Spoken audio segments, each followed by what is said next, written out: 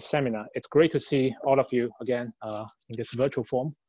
So some of you may have heard me talk about this on several occasions, but hopefully I'll give you a slightly different presentation today. Well, certainly the format is different. So I'm gonna try to, oh, before I forget, by the way, so this is joint work with Sherry Gong and Guoliang Yu. And so I will start just by stating the main goal here, which is the rational strong Novikov conjecture. Well, this is, you can probably say that this is a technical conjecture. You see some very unfamiliar symbols here.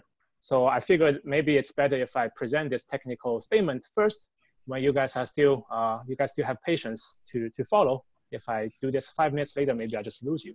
So, okay, so let's start with this definition, and then I'll talk about some motivations.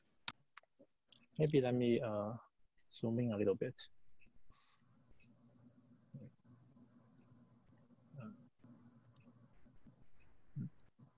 Sorry. Okay, anyway. So the rational strong Novikov conjecture is one very important conjecture in NCG, noncommutative geometry. So the statement is following. So it states that the following rational Baum-Kahn assembly map is injective. All right, so what does it mean? Well, at the surface level, it just says we have this map. It's a map between abelian groups, all right? And we want this map to be injective. It's a homomorphism. So the left-hand side over here is the left-hand side is the K homology. So this K here represents the K homology. And for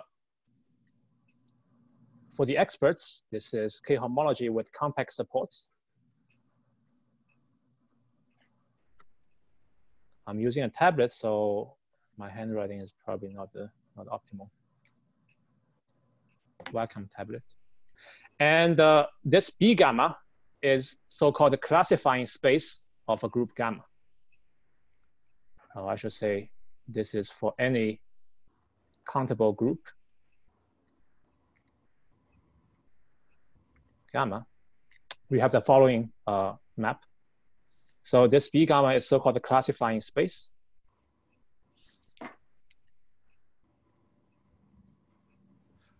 Of gamma.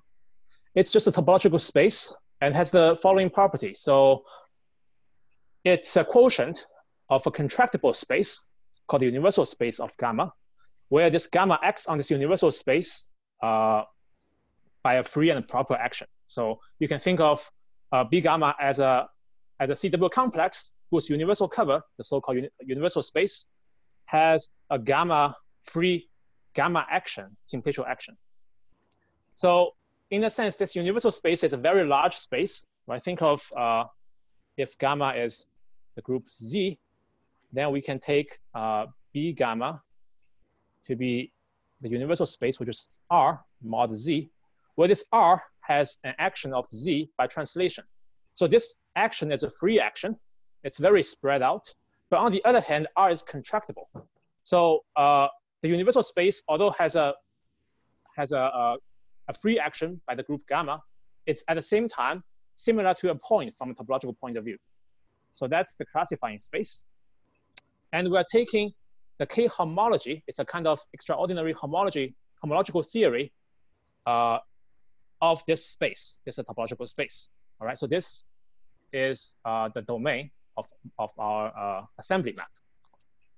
It's an abelian group, so we can view this as a Z module. We can apply tensor product with the rational numbers.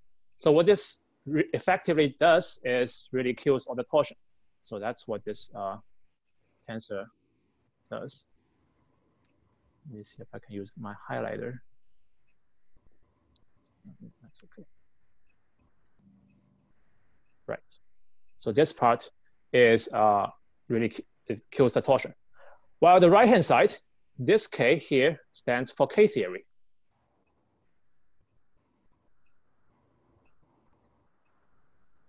And this guy here, hopefully you have seen this before. That's the group, reduced group C-star algebra of gamma. Reduced group C-star algebra. And again, you are killing all the torsion by tensoring with the rational numbers. So at the end of the day, it's just a map between two abelian groups. So you may ask, okay, well, certainly I'm not going to tell you all the technical details of this, how to construct this map. That would take a whole day probably.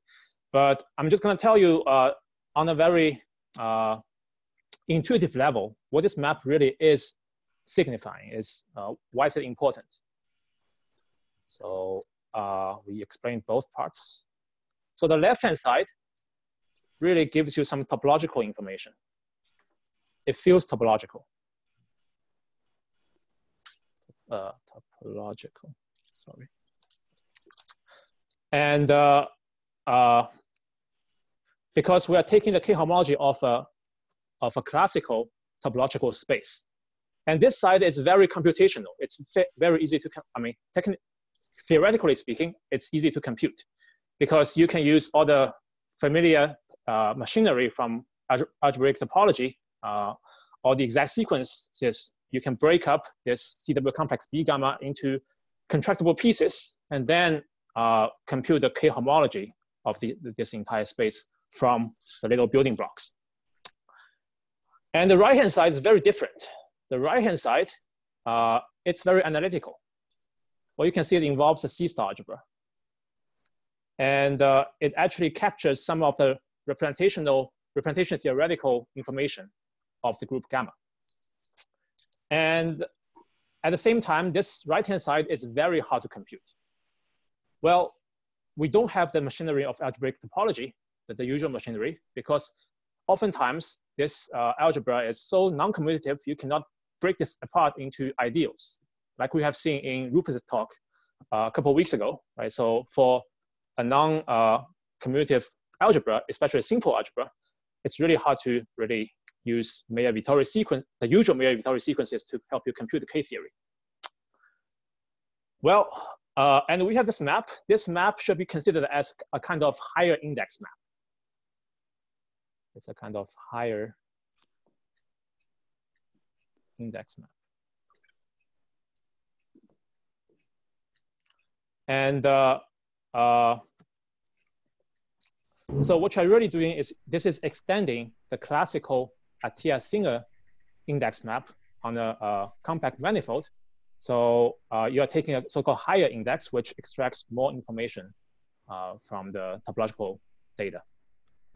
All right, so I probably have already thrown you off by presenting this very technical starting point. Now let's look at some motivations. Why do we actually care to study this conjecture? Well, the motivation actually ultimately comes from manifolds, especially what I may call rigidity phenomena of manifolds. So if you give me a Riemannian manifold, I can think of this manifold as containing many layers of data. Like at the top level, we have the Riemannian metric structure, given by the Riemannian by inner products on each tangent space. And then this gives you the geometric information. But below that, you have the smooth structure, right? Just patching together Euclidean spaces in a very smooth way. And then below that, we have homeomorphism type. And even below that, a weaker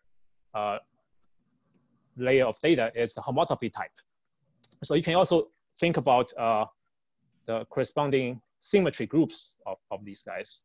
So if you have a symmetry of the manifold that preserves the Riemannian metric, we call this the isometry group, right? And then preserving the smooth structure, that's the diffeomorphism group. Yep. And homeomorphism type, maybe homeo. Wait, why did I write G? Should erase that G here.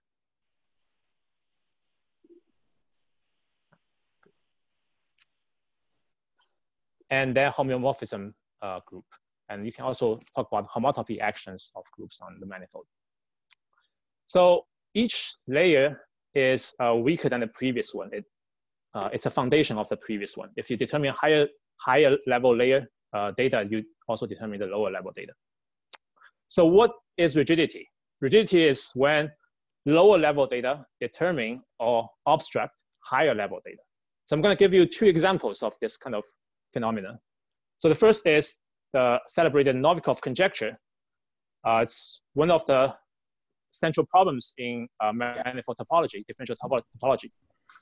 So it says the so-called higher signatures of a smooth orientable manifold, and there's more than one, by the way. So for each manifold, you can define there's a family of higher signatures. So they are invariant under oriented homotopy equivalences. So how do I see this as a kind of rigidity statement? So this higher signature, I'm not going to tell the definition, but I'm just going to tell you that this guy a priori is defined. Let me do it this way. So higher signature is defined using smooth structure. But Novikov, he proved in a very striking theorem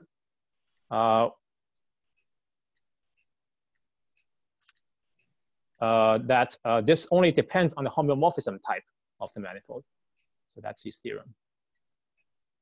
And that's part of the reason why he got a Fields Medal. And then he conjectured, well, certainly man's greedy, not only homeomorphism type, but we can go one level lower. That this higher signature is actually, it only depends on homotopy type. That's his conjecture. So from this perspective, you can see it's a kind of rigidity phenomenon. And another motivation is the Gromov-Lawson conjecture. In the original form, it says a spherical manifold does not support any positive scalar metric. So the scalar metric, I mean, we have seen also talks on positive scalar metric problem. It's, again, a very interesting and far-reaching problem. So you just ask if you're given a smooth manifold, and you ask if I can assign a Riemannian metric on the manifold so that the scalar curvature, positive scalar curvature, I'm sorry.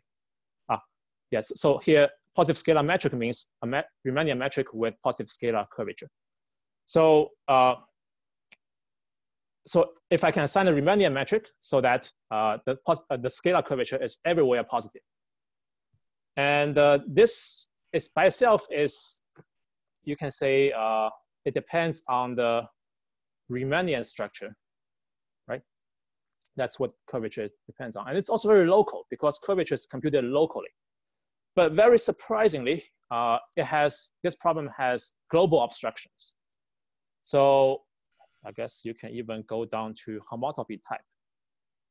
So being aspherical means this manifold, for this manifold M, its universal cover M tilde is contractible. So it's homotopy equivalent to a point. So this is really only homotopy data of the manifold. So you're saying this homotopy data obstructs the existence of positive scalar curvature metric. All right, and I'm being very, being very sketchy today on the motivations. So I'm giving another talk on June 24th, where hopefully I will give more detailed account on some of the motivations. Okay, anyway, hopefully I have convinced you that this seemingly technical conjecture in NCG has far-reaching applications in differential topology and differential geometry. All right.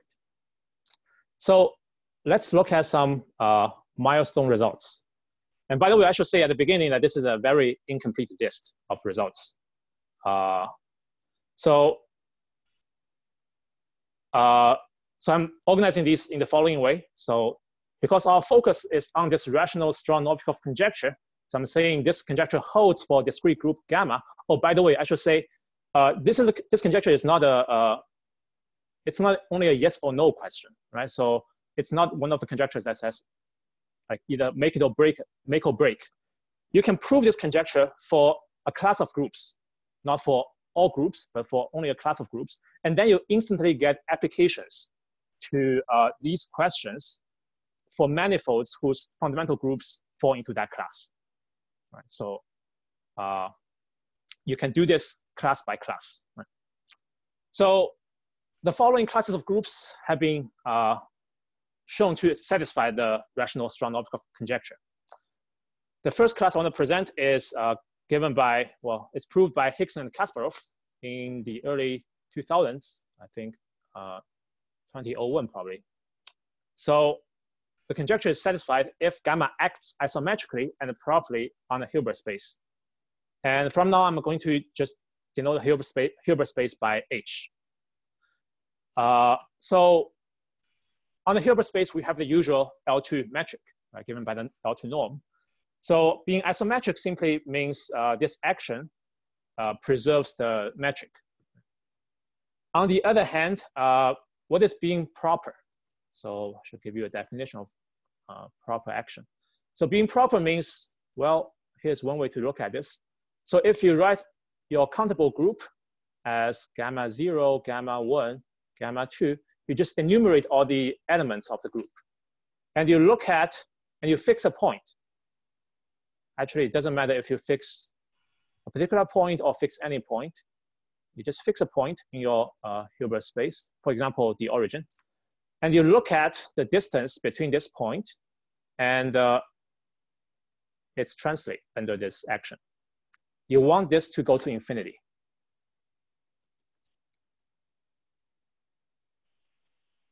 As I goes to infinity. So for example, if you have Z acting on R, where you view R as a Hilbert space, just by translation, the action is by translation, then this is satisfied really, because you are marching off to infinity, and then this distance gets larger. On the other hand, if you consider an action of Z, any action of Z on say S1, any compact space in fact, then you are trapped in a compact space, then this kind of condition will never be true. So that's what proper means. So intuitively, this means this action kind of captures the geometry of the group. So R looks somewhat like Z, especially from a cost geometric point of view, but S1 looks nothing like Z. Okay, so this condition gives a very vast class of groups. For example, this condition is also called amenability, also called the Hall group property. And in particular, if your group gamma is amenable, or if your group gamma is a free group, then this condition is satisfied. And if you are a topologist, this kind of result should seem very surprising, because originally, say if you focus on Novikov conjecture, it's a purely topological conjecture. Right? But this class of groups is defined analytically. Well, especially say if you look at amenability, it's an analytical property of the group. So if you use topological methods to attack the Novikov conjecture, at least so far, there's no way to prove a result of this flavor in this generality. So you probably will have to assume your group has some decomposition, some kind of finite dimension property, but not such a general class of groups like amenability. More results in this direction. So Guo Liangyu proved that the conjecture holds if gamma causally embeds into a Hilbert space. This is in fact a weaker condition. So I'm not going to actually repeat the definition of cause embedding here, but it basically says we don't need to have an action as long as you embed gamma in the space such that the geometry of the group is kind of reflected by the background space, the Hilbert space here, then it works. So it's a weaker condition. But on the other hand, in fact, Higgs and Kasparov proved a stronger conclusion, which is that when gamma satisfies this, then the Baum-Kahn conjecture holds.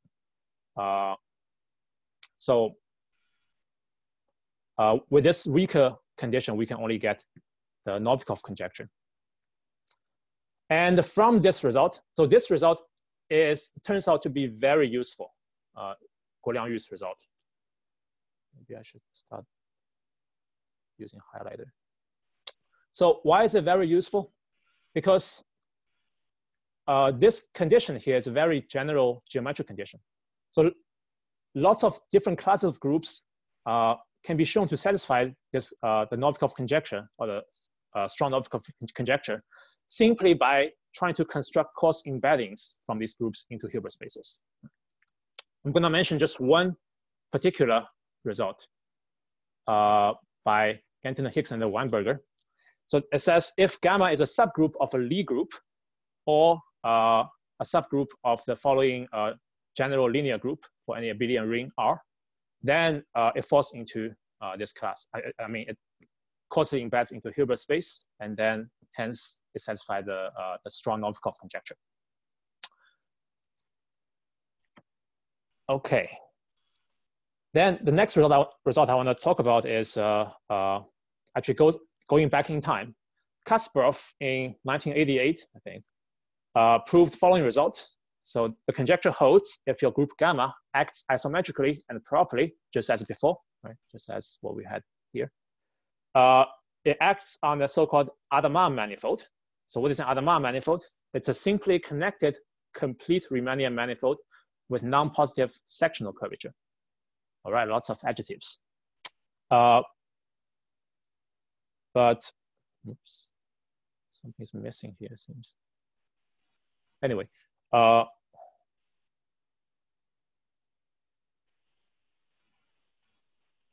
so I'm not going to repeat all the definitions, what is sectional curvature here, but maybe let me give you a reformulation of this condition. An Adamar manifold is simply a complete cat0 Riemannian manifold.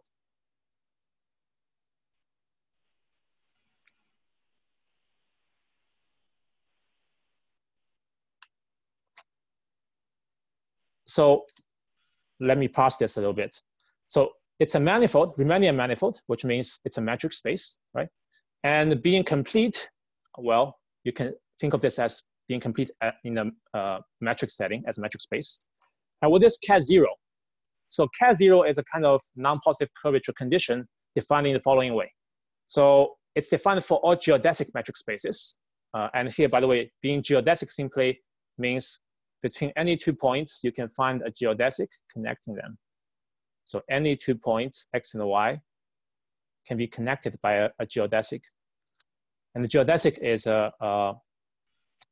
a length minimizing curve in the space. So it's cat0 if for any geodesic triangle. So let me draw a geodesic triangle in the space. So that consists of 3 vertices. Let me say this is my space X. You have 3 points X, Y, and Z. And then you have geodesics connecting them. And then whenever you have this geodesic triangle, you can draw a so-called comparison triangle inside R2.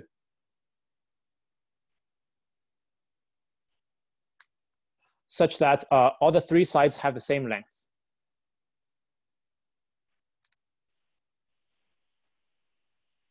And then you can pick the midpoint here, say between Y and Z, and you can connect X and M. Similarly here, you have the 3 points. Let's call them X bar, Y bar, and Z bar. And you find the midpoint M bar, and you connect the midpoint with X bar. And the condition here, so we have the following condition. We have the distance between X and M is no more than the distance inside R2 between the comparison points X bar and M bar. So what does this mean? This means my triangle really looks very thin, right? So you can think of this as, well, in general, we draw triangles in a hyperbolic space in the following way. And being K0 is a generalization of being a hyperbolic space. So these triangles, you can see they are much slimmer than a typical triangle in the Euclidean space. And that's a defining, characterizing property of K0 space. Okay, let's see some examples. One example is if you have the group of integers, or z to the n, acting on R to the n. So R to the n is a flat space, a flat manifold that has zero curvature everywhere. And certainly it satisfies this K0 condition. And more generally, how do we see negative curvature? We can look at hyperbolic plane, or more generally hyperbolic spaces. And you have lots of groups acting on them. For example, if you look at H2, then you have the Fuchsian groups acting on them. And another very interesting example is if you look at the special linear group SLNR, and you model it out by the max compact group SON, and then there's, on the other side, you have an action by this lattice SLNZ. Well, this space here is K0, is actually Adama manifold.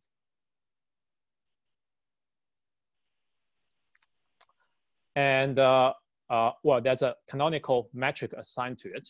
It's in fact a symmetric space of non-compact type. And this action over here, it's easy to see that it's an isometric action.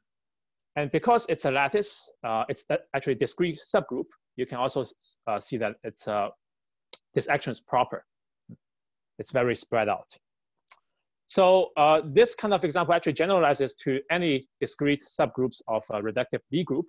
You replace SLNR by reductive Lie group, replace this by its maximal compact subgroup, and this is a discrete subgroup over here acting on this quotient. So this result in 1988, that was a major breakthrough, and it really gives you lots of different kinds of groups. All right. And if you contrast this with the later result of Gantiner, Hicks, and Weinberger, this later result actually improves on what I said here, in that you don't have to assume you have discrete subgroups of Lie groups. You can have all subgroups, countable subgroups of Lie groups. Okay. Let's see. Oh, again, this list is very incomplete. I didn't mention a lot of interesting and amazing works. For example, Kasparov-Skandalis on actions on Bolic spaces, and also Kasparov-Yu on groups which quasi-embed into Banach spaces with property H. So all kinds of extensions and generalizations. And also, I should mention that if you just focus on the Novikov conjecture, there are different approaches also using NCG methods. For example, Kong proved Novikov conjecture for diffeomorphism groups, but you have to put a restriction on the on which higher signatures, which classes you can deal with. So in Kong's case, it's the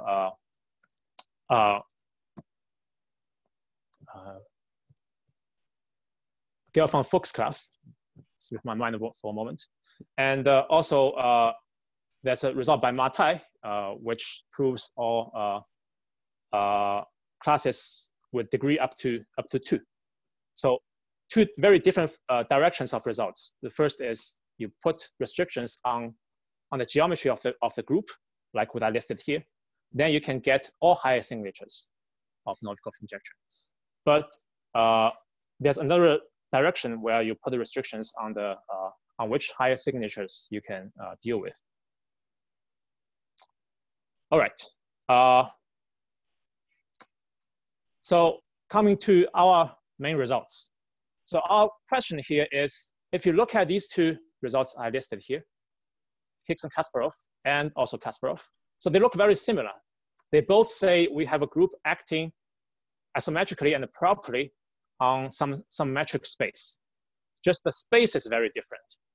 So here, the first case, the space is a Hilbert space. It's infinite. It could be infinite dimensional. Usually it's infinite dimensional, in fact, but it's flat, has no curvature. While here we have a finite dimensional manifold, but you are allowed to have non-positive curvatures. So we ask if we can combine these two results. So what if you have a group gamma which acts isometrically and properly, just as before, but now on a possibly infinite dimensional, non-positively curved space? So I'm being a bit vague here. So what is this kind of space? I'll define it later. So let me just state our main result here. So the rational strong Novikov conjecture, the conjecture I listed at the very beginning, holds for groups acting isometrically and properly on this class of spaces, admissible Hilbert-Adama spaces. So let me define this class of space. And when I define this, I want you to think of this as an infinite dimensional, non-positively curved space. So the the rigorous definition is the following. So this space is a complete K0 geodesic metric space whose tangent cones embed isometrically into Hilbert spaces. So let's parse this a little bit. So first, it's a metric space, right? And moreover, it's geodesic metric space. Geodesic metric space. So since it's geodesic, we can define K0. And K0, remember that this is a notion of non-positive curvature. So that's how we capture the idea of non-positively curved. And we also require this to be complete, as usual. And then there's an extra condition, which says this space looks like an infinite dimensional manifold. So this condition is the following. So if you look at the tangent cones, so let me just explain a little bit about what is a tangent cone. So if you have a geodesic metric space, say this is your space X, you fix a base point, X0, and you have all kinds of geodesics going out. So if you just zoom in, just imagine you zoom in very close to X0, then all these geodesics will look like they're getting straighter and straighter. So in the limit, so if you zoom in the limit, you may get a space which looks like you have all the straight rays coming out of this X0. That's the geodesic cone. So for a manifold, if you do this construction, it recovers the usual tangent space as a metric space. Right? If you have a manifold with boundary, then if you do this construction at the boundary point, then you will only see a half space. So you only see your point is here, and you have all these rays going in this direction, but you have nothing over here. If you do this construction on a tree, say at a vertex point with say 3 edges, then, well, of course the tree has more edges farther away. But if you just do this construction, which means you're zooming in, you're just remembering the local structure, which is you have 3 infinite rays coming out of this vertex. And what's kind of strange about this, this tangent cone is all these rays have have angle pi apart from each other. That's from the definition of the tangent cone, really. So every pair of different edges give you kind of opposite rays. All right, so that's a tangent cone. So we are requiring that our tangent cone embed isometrically into Hilbert space. So this is like it says locally looks somewhat like a manifold, but it may be infinite dimensional. Okay, so that's the definition of a Hilbert-Adama space. Again, it's an infinite dimensional, non-positively curved space. And that's also, I should also explain this adjective admissible in our theorem. We want this space to be admissible. So admissibility requires we have a sequence of increasing subspaces such that every subspace is closed, convex, and isometric to a Riemannian manifold. All right, and also these subspaces they exhaust X in a topological sense. So the union is dense. So this means I can build up my space using finite dimensional Riemannian manifolds. And here convex, I haven't explained convex. So convex simply means, let me just draw a picture. So if you have a subspace X1, so what does convex mean? Convex means if you have any 2 points in the subspace, the geodesic connecting them must fall in X1. Right, so geodesic, so maybe write this way. So for any X and Y in my subspace Xi, the geodesic between X and Y, let me just use this notation. Well, in fact, in a K0 space, the geodesic is unique. So I can, without ambiguity, write this. The entire geodesic between these 2 points, as considered in the bigger space, completely fall into the smaller space. So if you think about this, this just captures convexity for a linear space. Right? So the straight line is the geodesic, and that falls into the subspace. Okay. So this condition should be thought of as bringing us closer to the case of manifolds. So we have another kind of manifold-like condition on our space. So let's look at some examples of this class of metric spaces. So the old examples, Hadamard manifolds and also Hilbert spaces. So they are both K0, right? In the case of Hilbert spaces, it's infinite dimensional but flat, so it's K0. They in fact both satisfy, they are both Hilbert-Hadamard spaces. So as I said, in the case of Hadamard manifolds, the tangent cone is a tangent space. So it's a Euclidean space. In the case of the Hilbert space, the tangent cone at every point is the same Hilbert space. So again, it satisfies our condition that the tangent cone embeds into Hilbert space. And they are both admissible. So it's trivial for Hadamard manifolds because it's already a finite dimensional manifold. But for Hilbert space, you can always take an increasing, well, I guess I should say separable Hilbert space here, to be precise. You can take an increasing family of finite dimensional subspaces. There's, in contrast, if you look at trees, they are K0, which is easy to verify.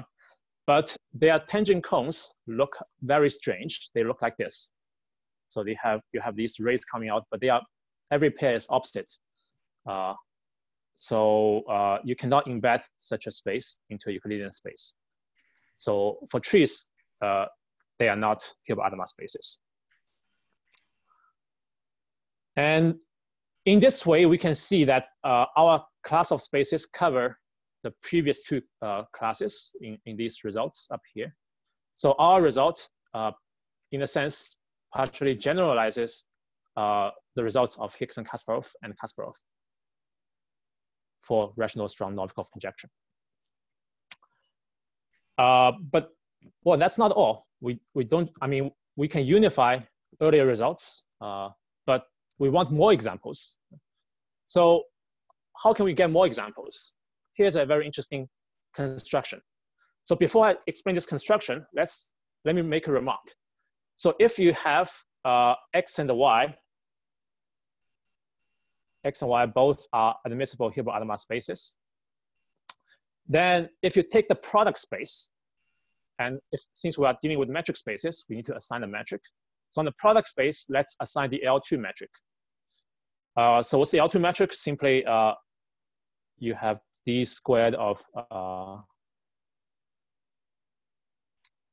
you're simply just summing up the squares of the 2 metrics, Y1 and Y2.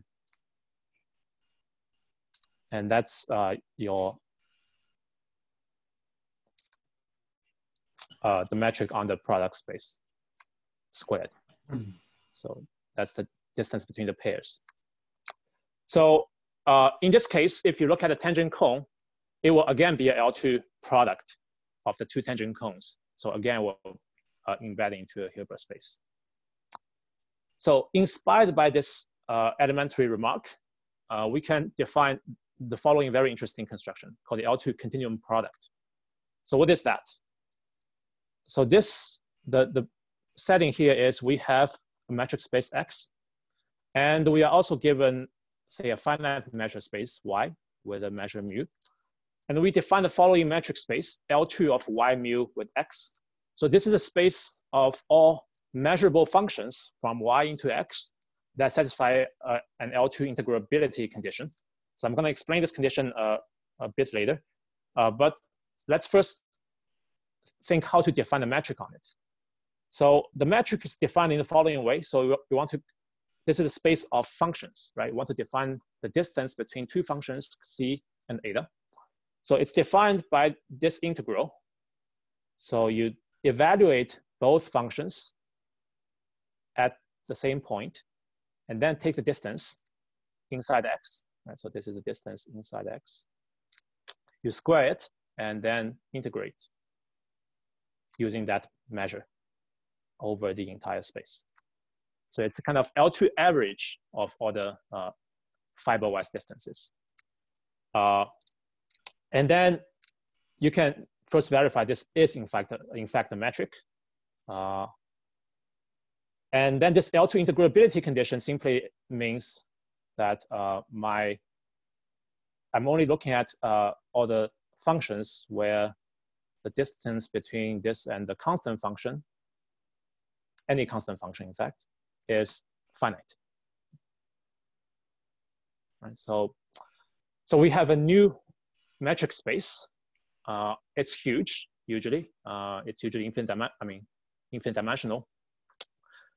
And what's crucial here is this construction really behaves very well with our class of Hilbert-Adama spaces in the following way. So if you have an admissible Hilbert-Adama space, and you have a finite metric space which is separable.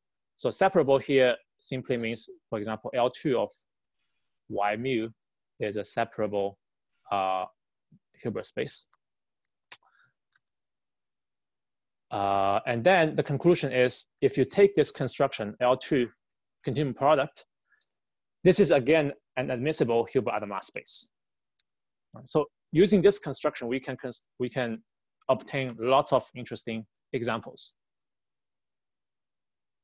So a key example is the following. So it's called the space of L2 Riemannian metrics. So how do we define it? So the setting here is we have a closed smooth manifold, that's called N. And then we pick a density, just fix a density on N. So what's a density? Density is a Lebesgue-like measure on N. So if you think of N as piecing together different Euclidean patches, so on every patch, you pick a smooth, a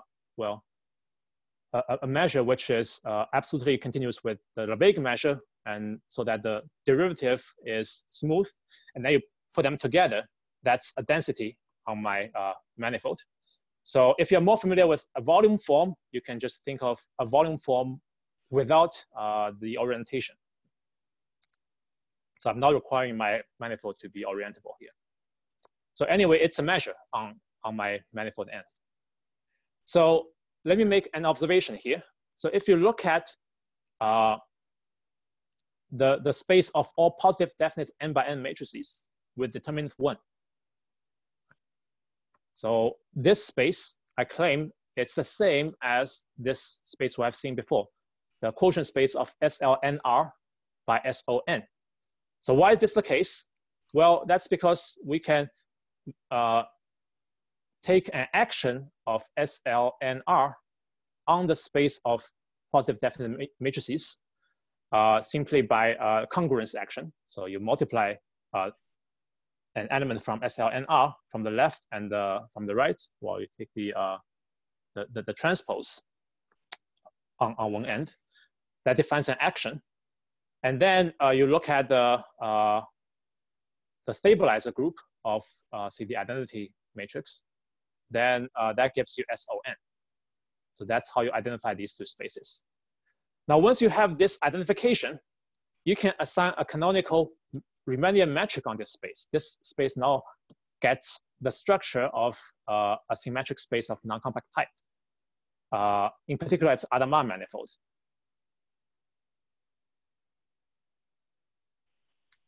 Oops, sorry.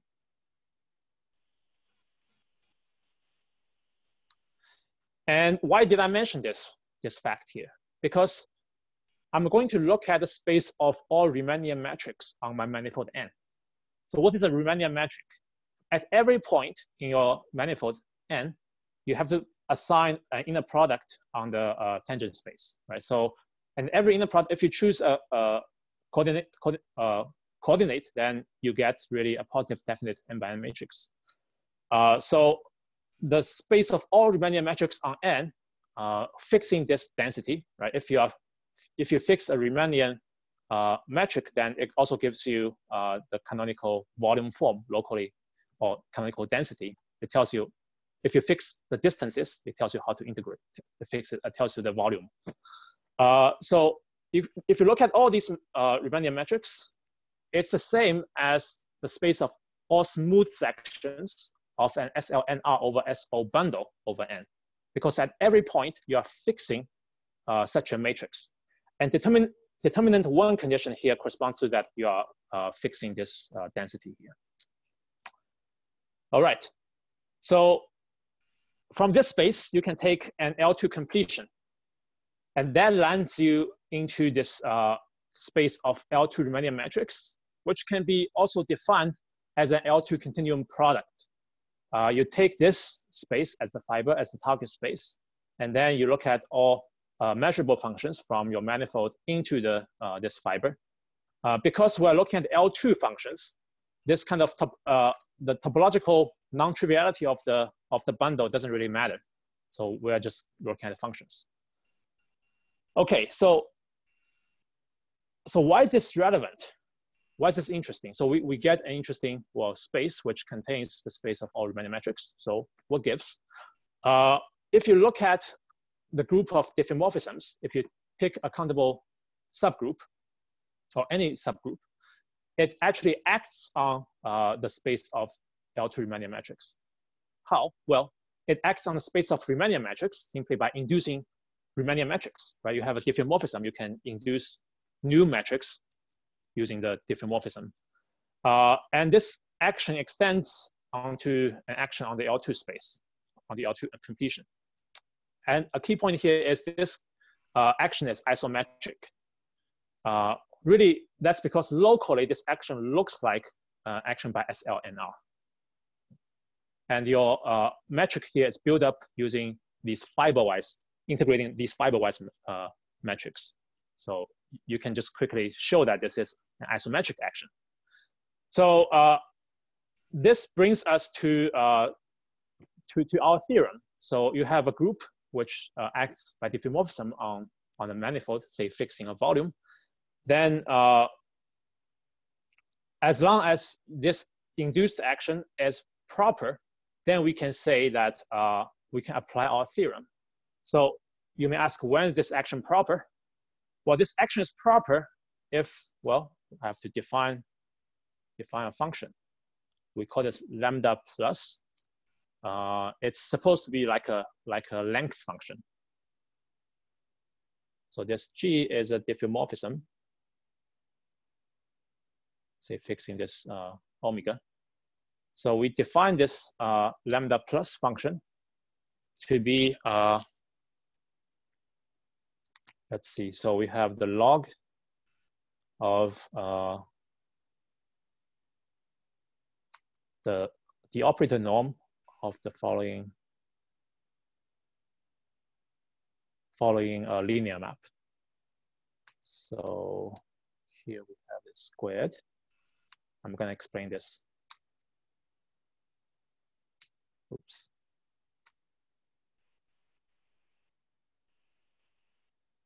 Okay, so this G is a diffeomorphism, right?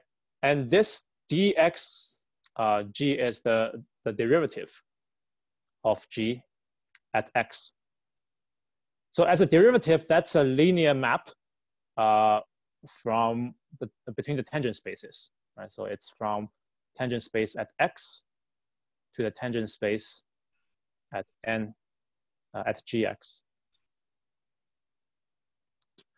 And we fix a Riemannian metric on n. Once I fix Riemannian metric, these tangent spaces become inner product spaces. So we can define, we can take the operator norm. So this is the operator norm. And we take the log, we square it, and then we take the integral. Well, I forgot to take a square root on the outside. So we have such a map. This map is almost a length function in the sense that if you have the composition of two diffeomorphisms, it's no more, the length of this guy, the lambda plus of this guy is no more than the sum of the individual components. This action is proper if gamma is so-called geometrically discrete, and that's defined by saying that this lambda plus of G, let's say Gi, goes to infinity as I goes to infinity once you enumerate the elements of your group. And it doesn't matter how you enumerate, really. So let me say, so this may still look a bit technical. So why did I define such an integral here? So this integral here really tells you how much your diffeomorphism deforms or distorts your metric. And then the more it distorts the metric, the larger this value is. And it measures this in a L2 average way. So our theorem applies to the case when you have a subgroup which really distorts the metric quite a lot, Riemannian metric quite a lot.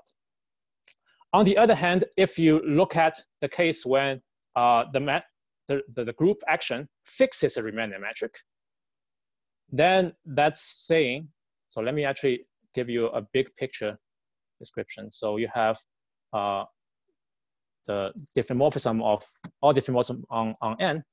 Then if you have, it fixes a metric G, then your group gamma is in the isometry group of Mg. The isometry group of a closed manifold here is Riemannian manifold is a Lie group.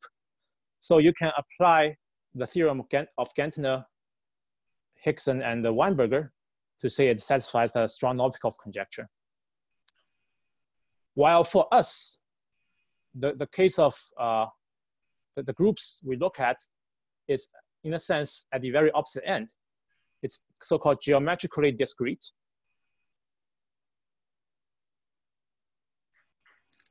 So by our theorem, we also get Novikov conjecture.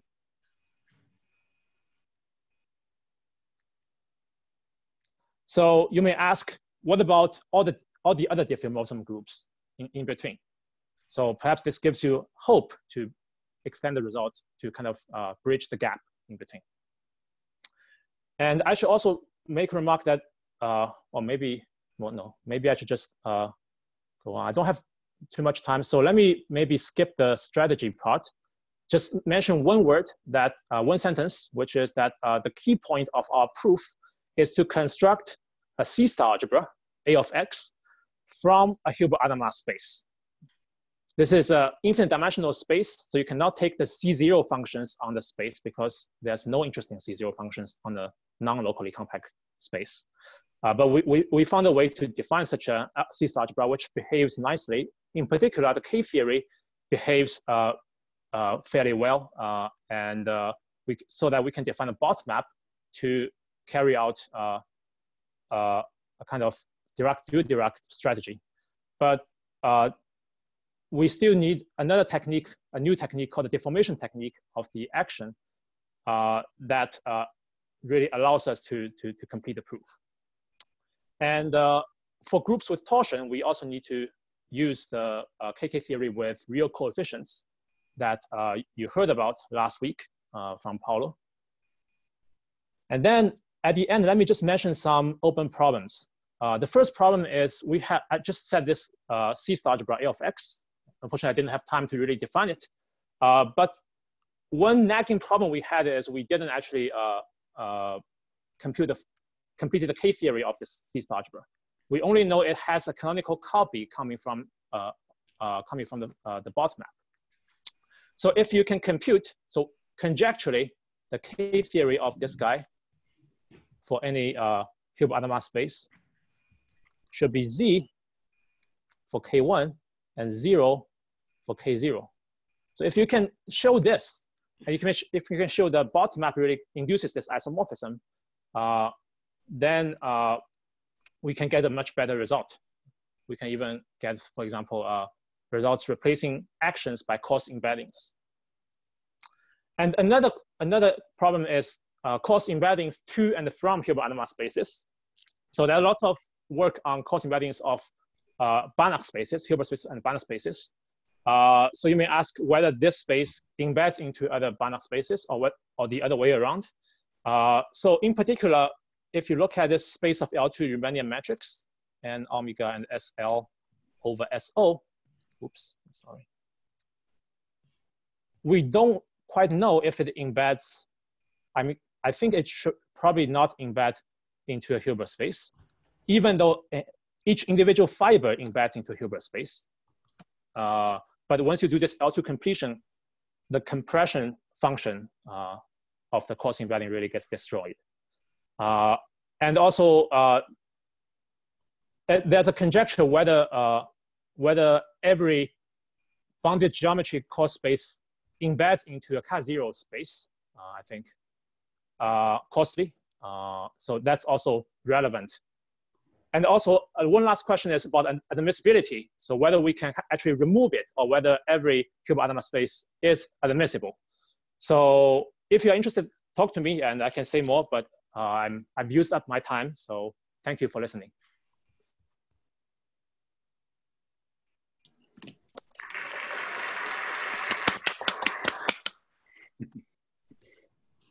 Thank you. So do you have any questions or comments? Oh, yeah, Heath, please. Just a simple question. Is SLNZ acting on the N torus? I mean, of course, we know Novikov for SLNZ, but is that an example of the geometrically finite? So SLNZ? And the properness on the torus, yes, that's geometrically discrete. Geometrically discrete, yes. It actually satisfies a stronger condition. So these operator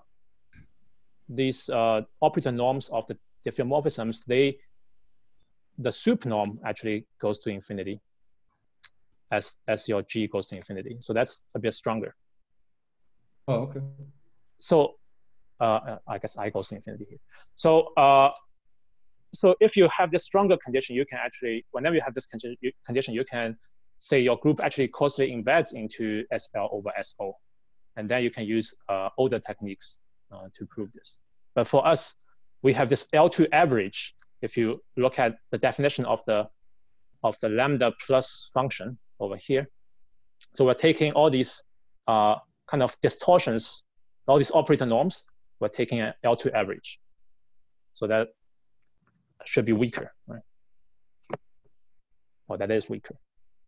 I have one other quick question also is, yeah. Do you know anything about, I've always sort of wondered about groups that uniformly embed in a non-positively curved space. That, as far as I know, nothing was ever proved about them. Has that changed? Or if you have a uniform embedding into a Hadamard, into a manifold, for example, is anything known about Well, we're trying to do something about it. So in the literature, I don't know if this has been proven. I haven't found anything. So let me just explain this a little bit. So he's asked about. So I presented this result of Kasparov, which says if you have an action, nice action on the Adamov manifold, then you can get Novikov conjecture. But if you weaken this to a coarse embedding, then in this generality, I guess we don't know.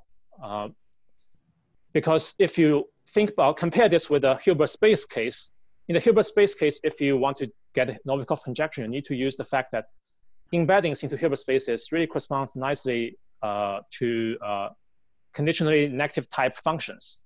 And with those functions, you get nice convexity properties that you can exploit. But embeddings into Adamov manifolds, that's more mysterious, I guess, more general. But are you talking about finite dimensional or infinite dimensional here? Wait. Finite dimensional, even, I think. Sorry, can I comment on that? I think in both either infinite or finite, it's known expanders don't embed into Hadamard manifolds. Yeah. For general spaces, it's open, but I guess we need.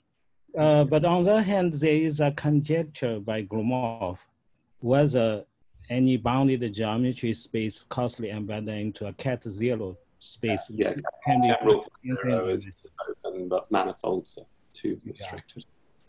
I guess regarding what Rufus said, the crucial point is we need to have a bound on the sectional curvature in order to avoid to prevent the embedding of an expander.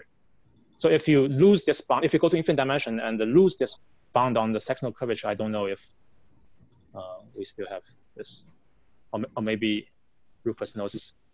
I'd have to check the results. My memory is you don't need that, but I'd have to check this along. I thought about this. So I should make a comment. The Hilbert-Adam space we are talking about, it's not a manifold. It can have curvature infinity. So there is some subtle difference. So maybe I also mentioned that Gromov recently visited Texas A&M. I talked to him about, the admissibility, and he said that he conjectures that every space like this is admissible. So if someone can find an example, that's just the last question Jianchao asked. It's a curious problem. Yeah, I think it might be possible if we we can construct these Hilbert spaces from, say, von Neumann algebras. If you look at non-injective von Neumann algebras, it's possible that we get non-admissible Hilbert spaces. But so far, I haven't thought too much about it. Yeah, that would be interesting. Yeah.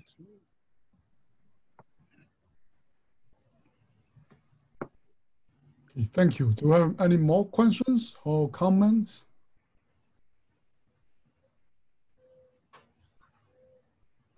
Okay, let's thank Jianchao again for a beautiful talk.